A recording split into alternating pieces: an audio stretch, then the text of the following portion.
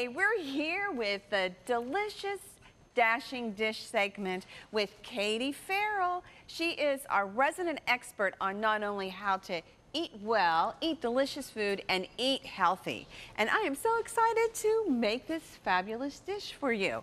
Tell us about it, Katie, and welcome. Well, thank you for having me. Today we're gonna make Italian stuffed peppers. Oh, that sounds good. They're really quick and easy. If you're looking for a one-dish meal that's ready in 30 minutes or less, this is the dish for you. So That's busy weeknight meal, few ingredients, this is perfect. This is, because sometimes when I get home, I don't really want to spend a lot of time in the kitchen.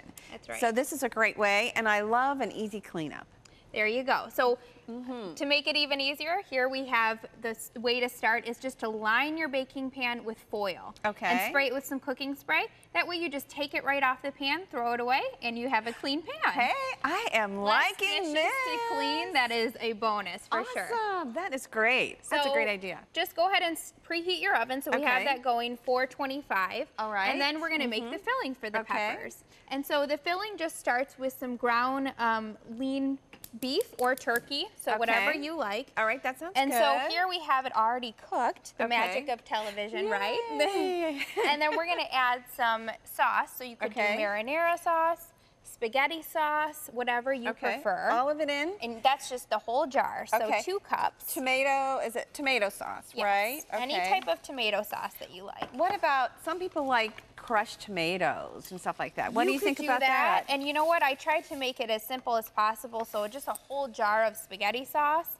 is the easy way to go, but you could do 2 cans, like 1 crushed, 1 smooth tomato sauce into the filling, whatever you prefer. So just 2 cups of any kind of tomato sauce. I like it. And then we have some frozen spinach that we de-thawed. Okay, all right. Can I just dump this You can add that in there. I love this.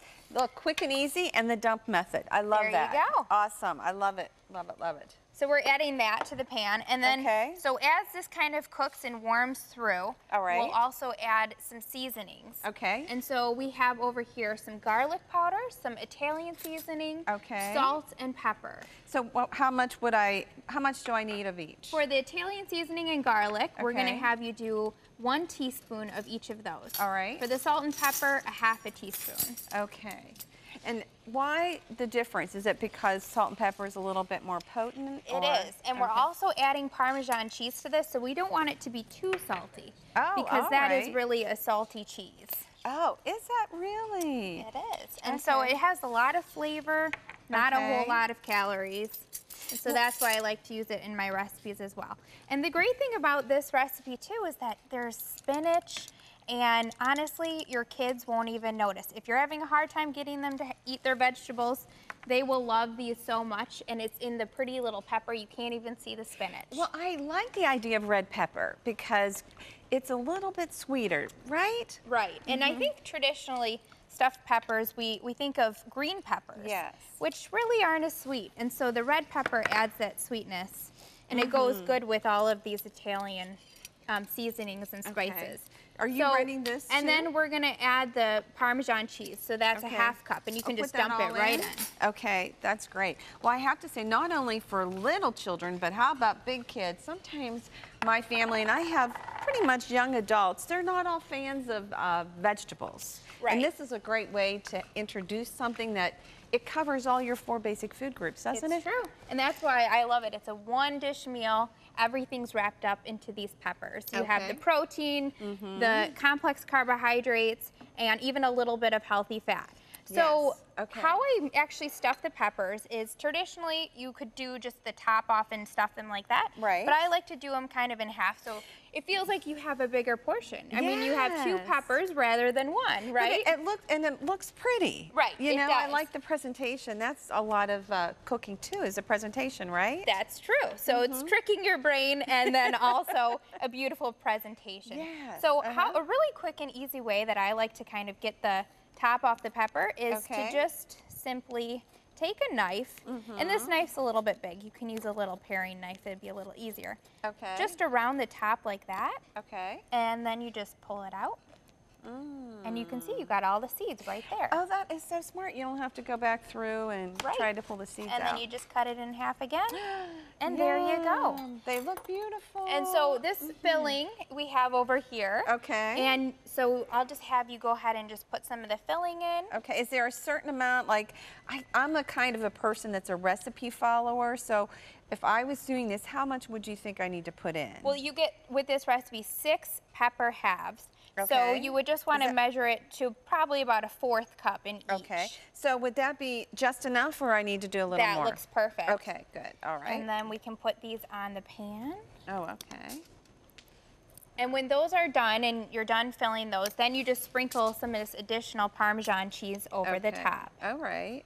And then once you do all that, is there, oh look, I think I might just, what about the leftovers? Can we just eat this inside? You definitely could. Now don't go putting it on some garlic bread or else you're defeating the whole purpose of it being healthy. I probably would No, be. but okay. this is pretty much finished. We're just going to add the Parmesan cheese on the top. Oh, and there that you looks go. Look at how good, yummy that yes. looks. It's almost like you would just want to eat that just as it is, right? You probably wouldn't have to cook it too long. Just 425, just about 15 to 20 minutes, just to soften the pepper. Okay. So really, it's just about getting that pepper tender. So Okay. not even cooking, you know, the filling through, Right, because we already did that. Absolutely. Now, if we wanted to get this recipe out to our family, how do we find out? Is we'll have it online, right? Will you have a recipe for us online? Yes, you can get it at Cornerstone on the website, or you can get it at dashingdish.com. Yay! It's a delicious dish, quick and easy. That's right. I love it. See how quick that was? About 15, 20 minutes.